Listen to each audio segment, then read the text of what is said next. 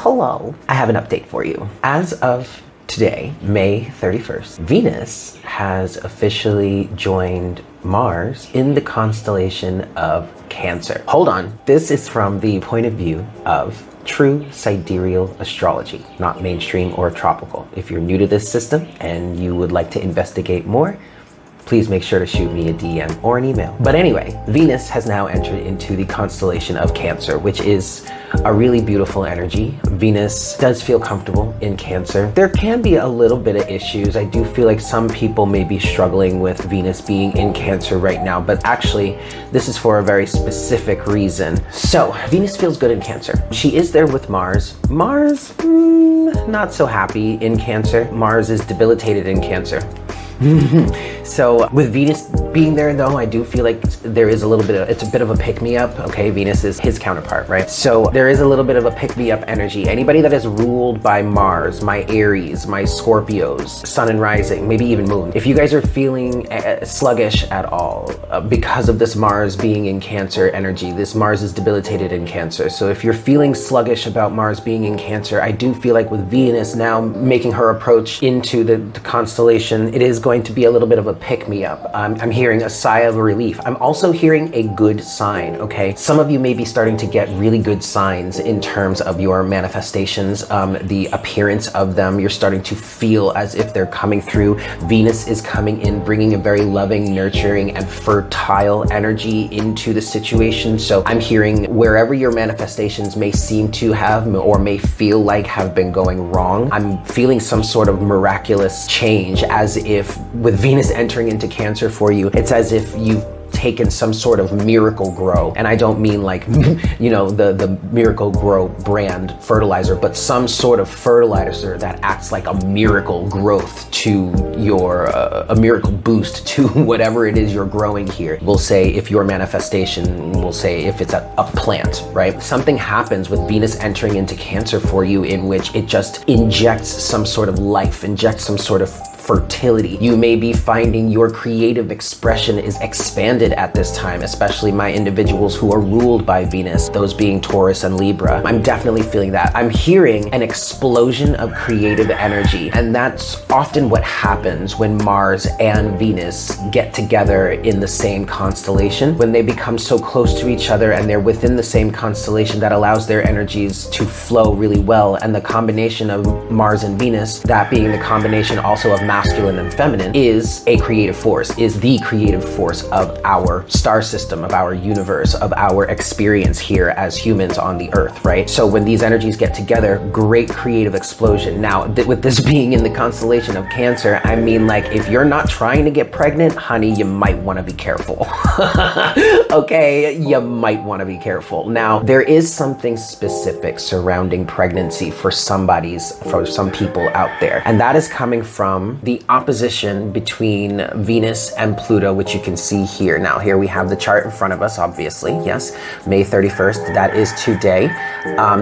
Here we have Venus at 0 degrees of Cancer, right? Where also next to Mars. Mars is about a little over halfway through Cancer right now. But you see this red line here in the center going from Venus. This is her green speck, her green slash right here.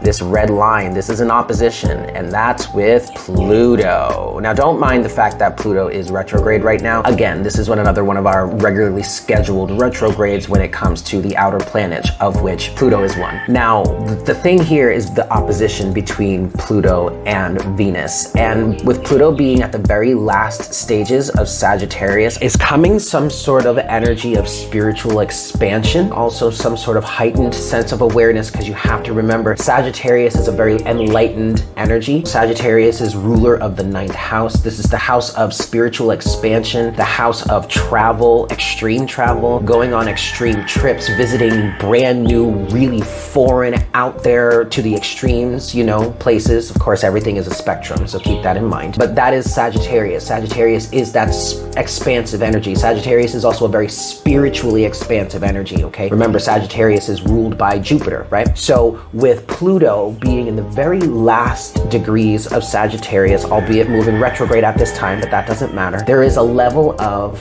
spiritual awareness, spiritual understanding, spiritual expansion that I feel like is being triggered at this time when it comes to Venus. Now, the other thing I'm feeling about this is Pluto is ruler of Scorpio. Scorpio rules the 8th house. I feel something very specific that is coming through when it comes to pregnancy. There's a feeling here of a group of people within the collective going through a deep transformation, a deep change when it comes to, first and foremost, I'm hearing being able to get pregnant. Somebody here may be really changing the way that they see childbirth, the way natural childbirth even. I'm getting an energy of someone being willing to discover new ways of building fertility rather than maybe just something conventional, going from conventional, maybe Western medicine type of energy to something very unconventional, maybe like an Eastern style or an Ayurvedic style or a very natural style of medicine, healing. And this feels very much involved with pregnancy for somebody. I feel like someone is about to or has reached the end of their rope. Somebody has been holding on to some sort of traditional Western medicine type of energy in order to get their fertility going, in order to be able to have a child. Whether you're a man or a woman, it doesn't really matter. Both men and women can have fertility issues. I am feeling this is on a woman's side, specifically a biological female. You could be a man or a woman, but I am specifically feeling like for somebody here, this is a biological female. Uncovering the sources of why you may be infertile as well. With this Plutonian energy,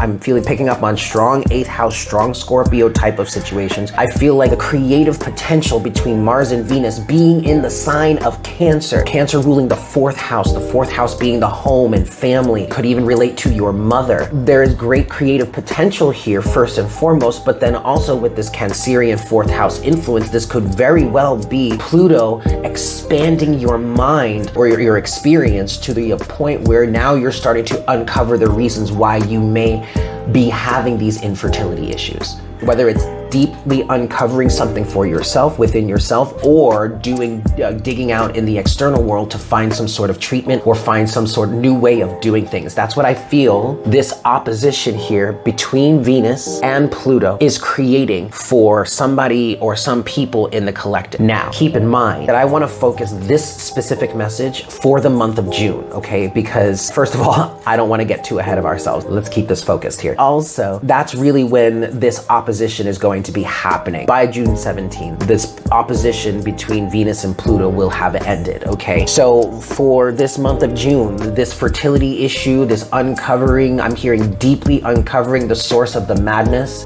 could really be a potential for you. If there is something that you consciously know that you want to uncover, that you've been trying to uncover, and you're feeling intrigued in this moment to really consciously take advantage of these energies to help uncover this or discover this for you, I highly encourage you to do that. Okay, so let's pull some cards. I'm feeling guided to do this here, and getting started already. I just picked this deck up, and we do have the 6 of Wands at the bottom of the deck. I have not shuffled it or anything yet.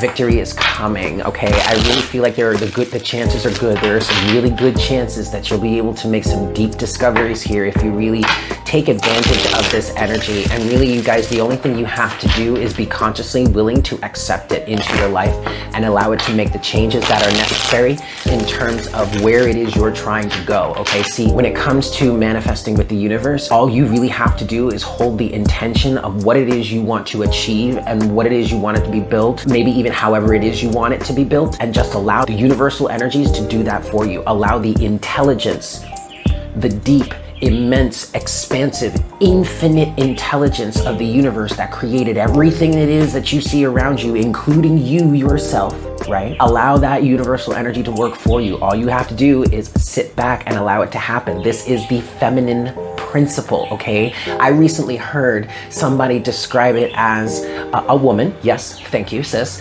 describe it as people are trying to connect with the feminine in very physical ways, and that's not bad, okay? Obviously, that is a way to connect with the feminine because we are in a physical reality, right? But if you really want to get deeply, like really truly connected to the energy of the feminine, all you have to do is embody the energy of receptivity. All you have to do is sit back and allow it to to come to you. Now, you do have action to take, and that action is to set the intention and maintain the alignment, right? But when it comes to the manifestation coming to you, all you got to do is sit back and allow it to happen. That is how you really truly embody the feminine, right? And it's perfect that that's coming through right now because we're talking about Venus. Maybe for some of you here, the message is to set the intention and then allow it to come to you. Sit back and allow the opportunities, the knowledge, the experiences to enter into your life. Allow the infinite intelligence of the universe to come in and start working the magic to make the manifestation happen for you. Okay, for somebody here, that's how you're gonna get your wish. The star is at the bottom of the deck now. Cute. Okay, and that wish is absolutely a baby, a child. Whether it's through adoption, maybe some of you are considering adoption at this point. And maybe it's a really controversial topic. I feel like if it is a controversial topic, it's because of your family. It's because of the dynamic of your family. You may actually be seriously considering bringing a child of a different race into your family, and maybe your family has some deeply rooted racial issues.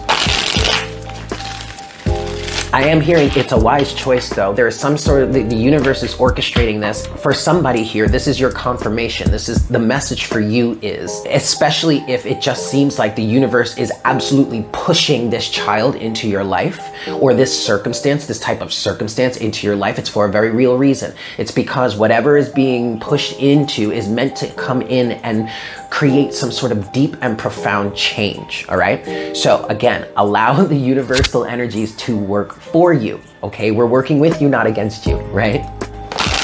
2 more shuffles then, that's 1. Okay, this deep and profound change with Venus entering into Cancer. Now, also keep in mind, guys, Venus is going to be in the constellation of Cancer until June 22nd, okay?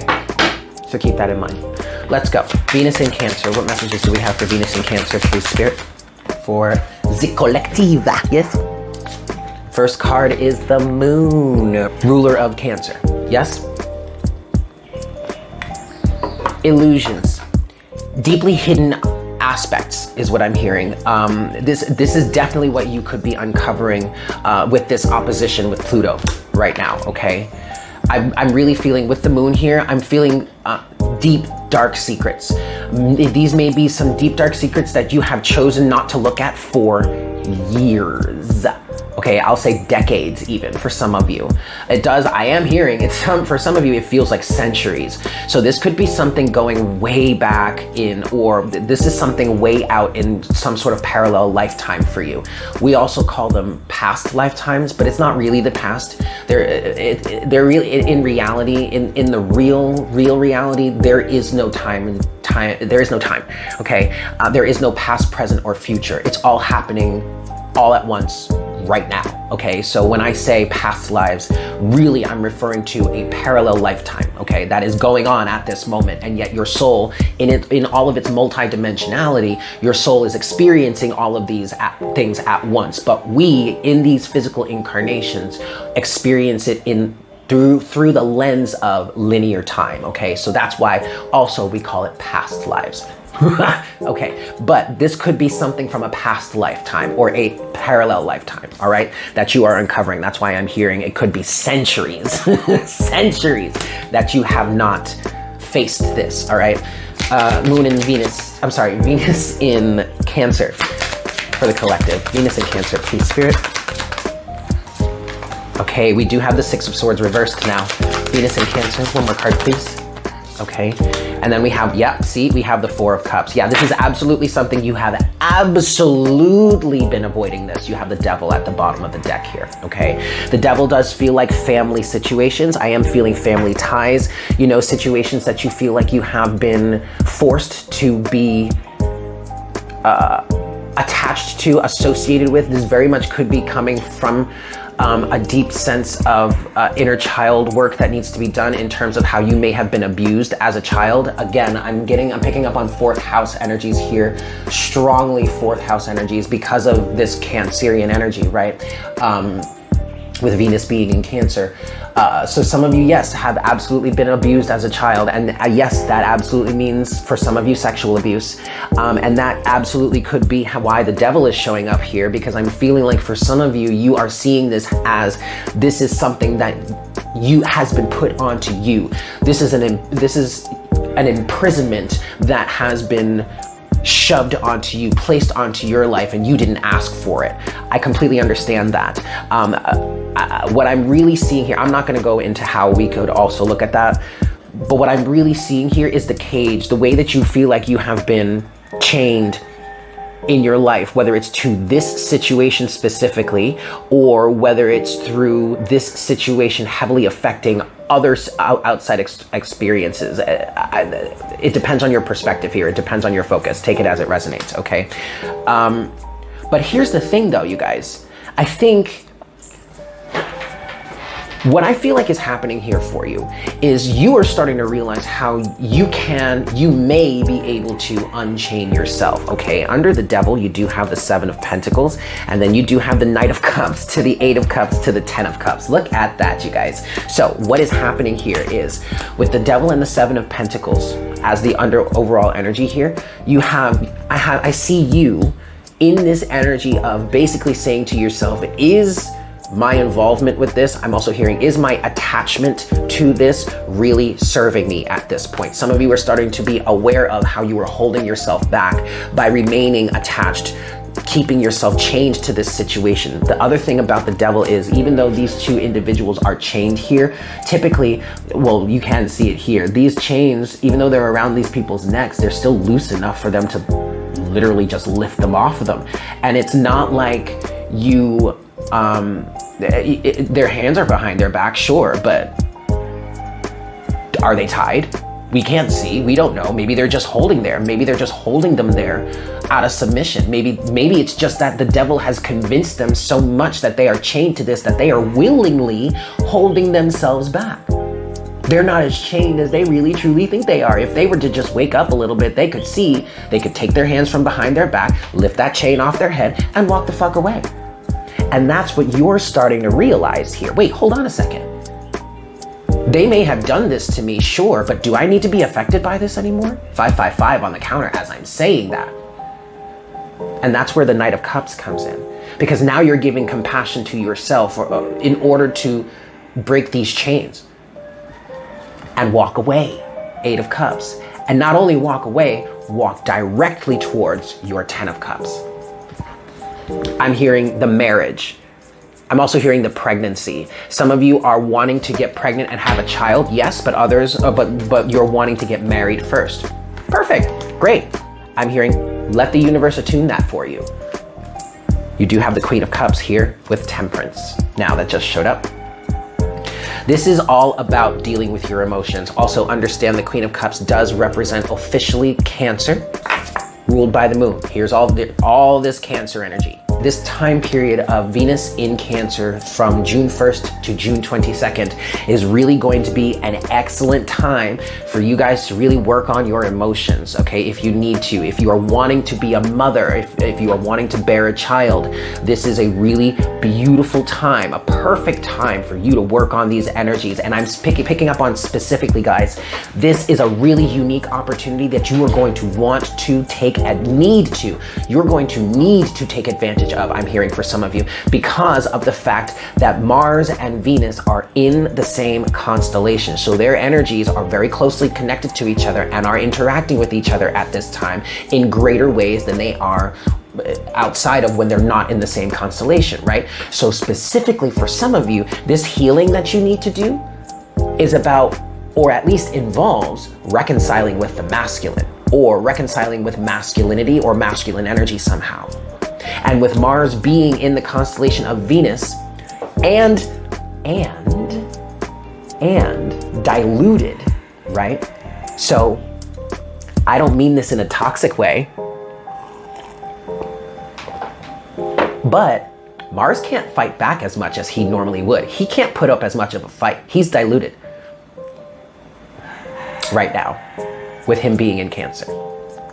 So maybe that'll make him more agreeable where he wasn't in the past. And maybe with Venus being here in Cancer, Cancer being a very loving energy, maybe the feminine will be a little more agreeable as well. Maybe with them being in the same constellation like this and really coming very close to approaching each other before Venus then retreats and goes retrograde. But maybe they'll be able to start to see eye to eye a little bit more. I mean, I don't know, it's just a hunch. Anyway, this is going to be a really excellent time for you to get your emotions in check, for you to balance out some of these energies here, for you to start to deal with the fact that you have been holding yourself back from moving on from this situation and effectively allowing healing, okay? I want to get one last pull, closing message here. Venus in Cancer for the collective, please Spirit. Venus in Cancer, closing message here. Okay, you have the Two of Wands. It is reversed. The first thing that I'm feeling for that is it's really not even a choice. Or maybe you've already made a decision. What I'm getting here is that you don't have to choose. The choice is already made for you, is what I just heard for some of you. But I feel like that's on a universal energy. I get this feeling here of not needing to choose. I am hearing the choice has been made for you, or the choice is being made for you. This may be where you are having to align with it. Get back into your alignment. Get into that feminine energy. Sit back. You see how I'm sitting back like now, whereas before I was like all up in your face, right? Well, no, right now I feel like I want to sit back for a second. I don't need to choose. I don't need to go after anything. Again, I don't feel like this is toxic. I feel like the universe is saying the choice is being made for you. All you have to do is keep your alignment. Closing message. Anything else? Page of Cups. There's the child. You don't need to choose. It's being made for you. This child wants to come into this experience as well.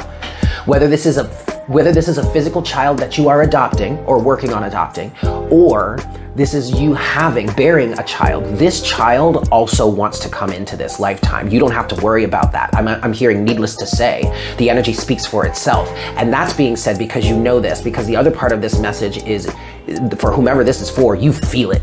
I mean, it's almost as if it's consuming your life. There may be some moments with this, even though you love it, even though you are so thrilled and so excited and absolutely want to be a part of this child's life and a part of this child's journey, there are some moments where it feels like it's absolutely consuming your life.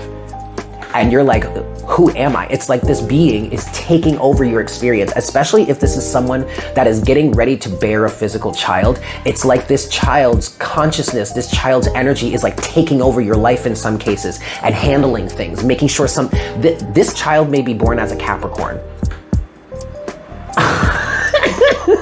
Because the way that I feel like this child has its fingers in every little detail of how its life is being constructed right now. I mean, I don't know who this message is for, but man, let me tell you, this child is tenacious, okay? Like, homeboy, homegirl ain't fucking around. I love it. Closing message for the collective, Venus in Cancer. 8 of Wands, 7 of Wands. Things are going to move very quickly, very swiftly. You just have to focus on defending yourself. You just have to focus on those boundaries, yes? Because we do have the Queen of Cups here, all right? One of the main lessons of the Queen of Cups is focusing on holding, handling boundaries.